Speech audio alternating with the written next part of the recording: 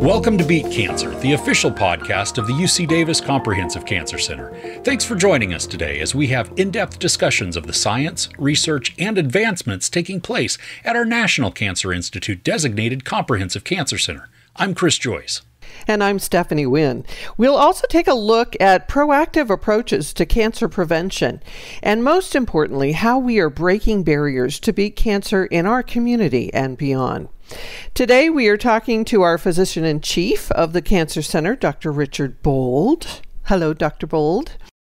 Hi, Steph. Topic of the conversation today is our Cancer Care Network, which we're very proud of. We also have Rob Stevenson, who is the director of the Cancer Care Network. Hi, Rob. Hi, Stephanie. How are you today? Dr. Bold, why don't we start out with you, and in your own words, tell us why this Cancer Care Network is not only important to UC Davis Comprehensive Cancer Center, but to the patients in our very vast region that we serve. Sure, that's a really good question.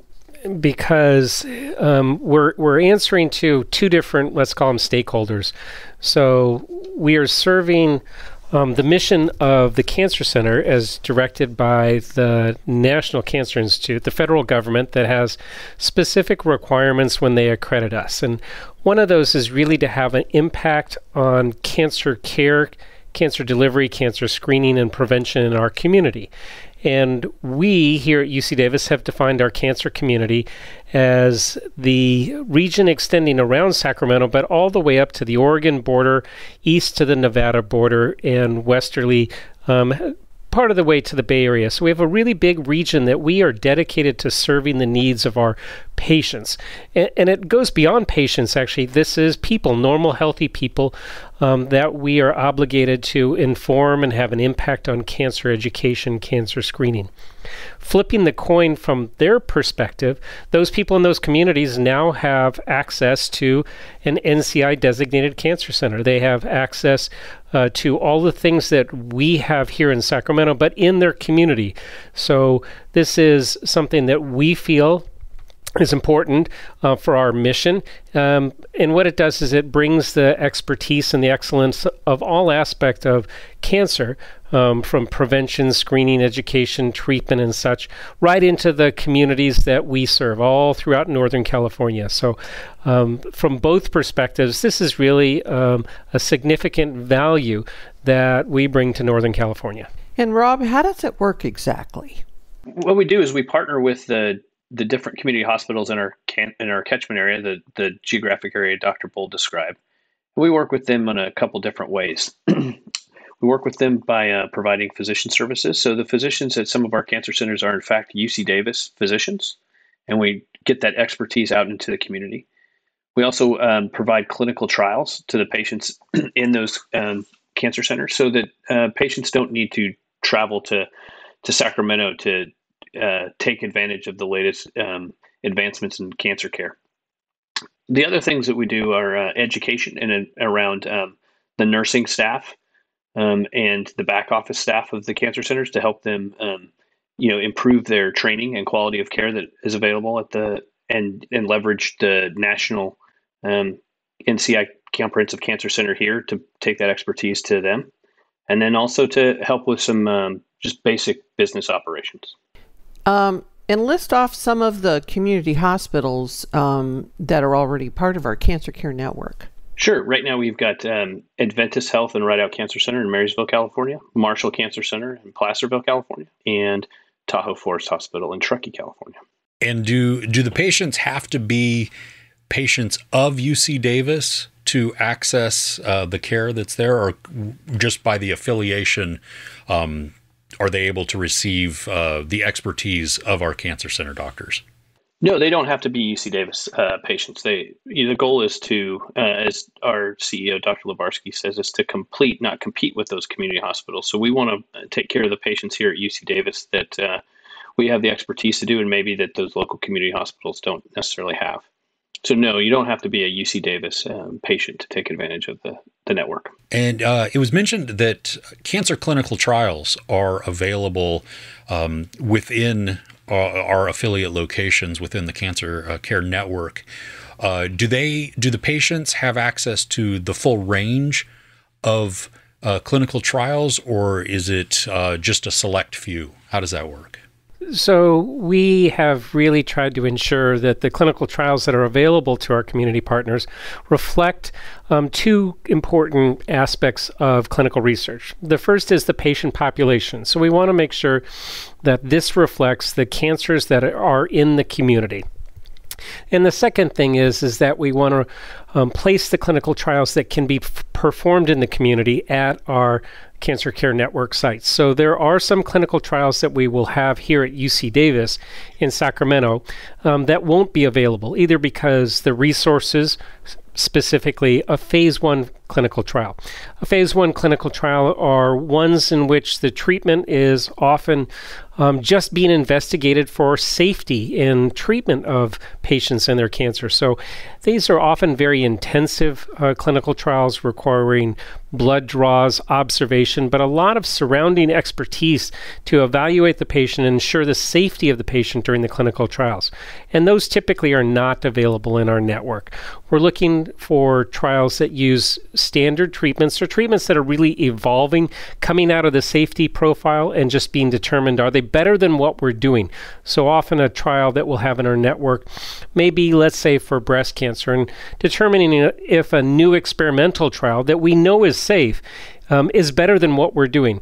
So it's those trials aligned with the cancers and the patients in the community that intersect and provides the portfolio of trials for our network partners. And Dr. Bold, we actually have a clinical trial coordinator at these community hospitals, correct? Yeah, so I mentioned resources. There's a lot of resources that go into the support of clinical trials. These involve both the physician and an additional training, the clinical research coordinator who's responsible for facilitating the conduct of the clinical trial, obtaining information about how the patient participated in it and all of the follow-up. We're responsible to multiple regulatory agencies, the state, our own institutional review board, the federal government, sometimes the sponsors. And so we have a whole team of people that are collecting information, ensuring we're doing research in a responsible fashion that meets all of these regulatory requirements. So it's a really an extensive team of people supporting clinical trials, and we embed that in our network partners so that patients aren't coming to UC Davis. Again, these are not often UC Davis patients. They're getting all this care delivered in the community, and through our community academic partnerships, we as UC Davis provide all of that support and infrastructure right in those partner hospitals and clinics. And Rob, I think you've told me in the past that the beauty of all this is that the patient gets to stay with the doctor, the oncologist that they've come to love and almost become friends with. So they have that relationship intact, but then they have access to an academic institution that is, one of the top, we're talking about the top 50 cancer centers in the country. Yeah, that's right. And that patient-physician relationship is really important. And one of the things that we do is the network is if a patient needs to come get some advanced cancer care, such as surgery that maybe isn't available at the community hospital, we do our best to get that patient back to their community as soon as possible with their medical oncologist, and they can continue their treatment in the most convenient way and in a way that they have their own support, their existing supporting network to take care of them, so that their life is disrupted as minimally as possible. And what happened in the past, before there was our Cancer Care Network, these patients, did you find that some of them were very hesitant to get the kind of cancer treatment they needed because they didn't want to drive the distance, they didn't want the inconvenience of leaving their community hospital? I think there's a wide range of things that patients choose to do, but certainly there was, I think we heard an example of someone coming from all the way from Eureka to UC Davis for chemotherapy treatment, which is, over a 5-hour drive. So that obviously was very disruptive to their life and, working out the transportation, and that's pretty extensive. So anything that we can do to cut that down and to get them getting better with their existing support services, what we want to try to do. You'd mentioned just some of the education opportunities. And what does that exactly entail? Is that educating providers or the community or a mix of both? It's actually educating the entire system of care that envelops a patient during their cancer journey. So we will do various things to educate the provider in terms of new clinical trials that are matured to becoming standard of care so that the physician can adopt them earlier. We will educate the nurses that take care of the patients in the clinic and the infusion centers about the cancer and the cancer treatments. We'll educate pharmacy and pharmacy technicians about how to handle some of these things. And then we also educate the community. We educate the community involves not just the patient in terms of additional information about their cancer and their treatment, but the community in terms of screening efforts and some of the new things that we do have coming along that will find cancer sooner and earlier and hopefully more curable. And then we also interact with our community resources to educate support groups and advocacy teams that are the intermediary between the patient and the community so that they feel supported. They're doing a lot of things because it can be sometimes a very lonely journey during cancer treatment, and having that support around you, family members, but a community that is aware, that's educated, and understanding and supportive really does lead to better patient outcomes. Rob, do the communities have a say in the clinical trials that are offered locally, or the research perhaps that we're focused on in these communities? Sure, indirectly, and we have a goal of including the community in the research. And in fact, we have a whole office dedicated to working with the community. Their goal is to try to identify research topics specific to the community. So that is the goal. The other way that the local community can influence the research that goes on in the community network is, like Dr. Bolt said, is we identify trials and open trials that are specific to the community that is important to those physicians. And let's talk about health equity because of our large region. I know that our mission has really been to focus and be able to get to the root cause of some of the cancers that we see targeting our rural areas. And in particular, I know that I've seen heat maps that show a really high rate of esophageal cancer in some of our very rural communities, and HPV-related cancers. What can we do? You feel like this relationship with the Cancer Care Network is going to help us, get to the bottom of it all with some of these cancers? So it really has been clear that there are variations in terms of cancer incidence, that is how frequently certain cancers occur, but also the distribution of cancer types based on a variety of factors like geography, like environmental risk, personal risks, smoking behavior, and other things that put people at risk for cancer. So with this vast disparity of both incidence and epidemiology, or the causes of cancer, we really do try to intervene that is specific for the community. So this is not a one-size-fits-all approach from our Office of Outreach and Education. We really try to understand the community's needs, both in terms of the gaps of education, the gaps in screening, but also where the highest yields are going to be. What are the unmet cancers that are really ravaging the community? And we've seen pockets of this throughout all of Northern California. So we have some very good data from some statewide registries that allows us to inform us in our approach. So again, it's not a one-size-fits-all, that banner of stop smoking. But if there are modifiable risk factors that are in a very narrow community, then we really try to intervene. And I'll give you another specific example that's really being highlighted nationally, which is the impact of environmental smoke. we've had a significant number of fires here in Northern California, and the impact of those is related to a specific community or communities, depending on the size of the fire. And we are really trying to understand that the impact that has on future health and future cancer risk. So it really doesn't make sense to bring up health alerts related to fire in one community that's never really seen that risk factor. So again, we're trying to really link those two in terms of epidemiology, incidence, gaps in information, and do a really linked approach, a targeted approach for all of our outreach and education.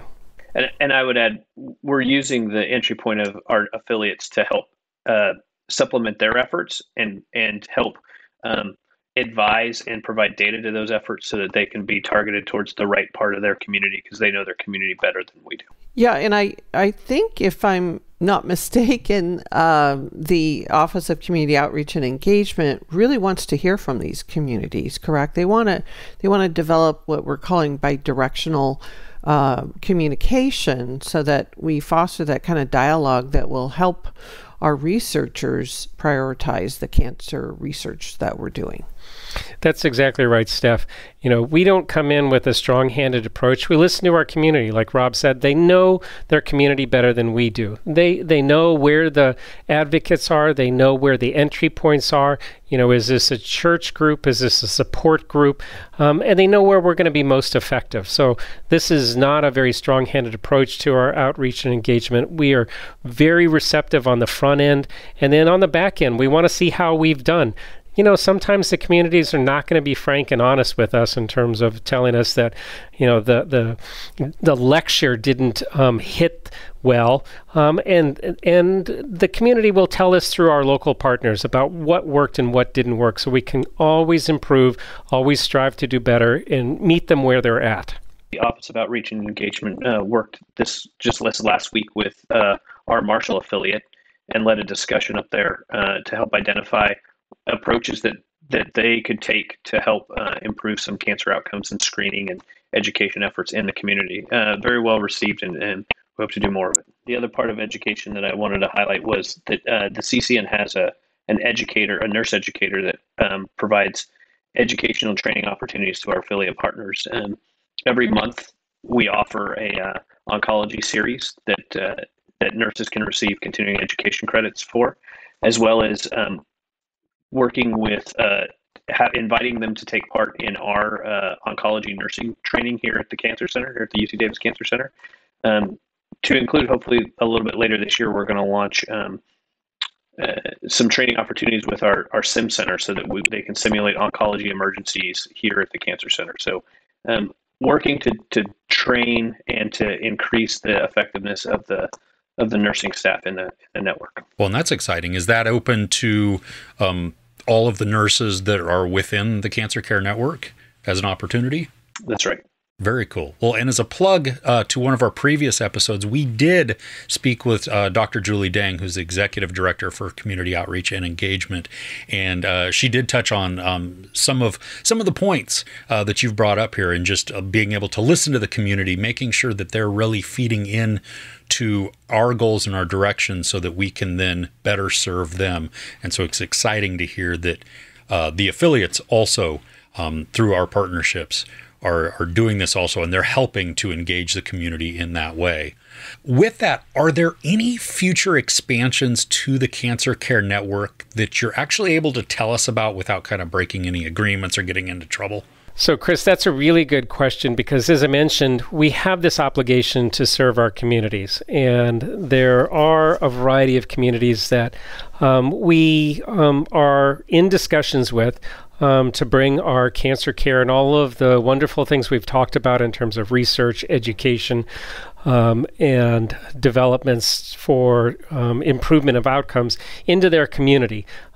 We hope to expand our network in the next year or two to further allow additional communities to have access. And there may be some good news coming in the next year or two, and we're excited about these opportunities. Outstanding. Is there anything else that you'd like to share with us before we go? So this is not something unique to UC Davis in terms of partnering with community hospitals to bring that expertise. That's been certainly developed across the nation. But it is interesting to note that UC Davis has some of the longest history in our community academic partnerships. We've been in some of our partnerships for nearly 25 years, which is just about longer than any other academic center across the United States. So we've gained a lot of experience. This does continue to evolve in terms of how those relationships are managed. And we've learned a lot over the years. One of the most important things, and you've heard this thread throughout, is really the engagement of our community, serving them where they're at, serving our patients where they're at. And I'd say that given the experience that we've had, I think that that's where we will do better for our patients in Northern California over the next decade.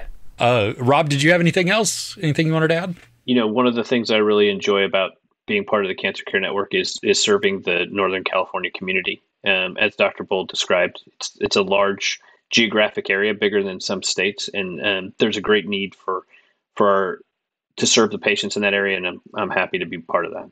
Awesome.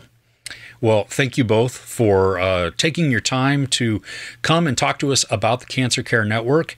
And we thank you all for tuning in and for listening today. If you'd like to get in touch with us, you can email us directly at beatcancer@ucdavis.edu.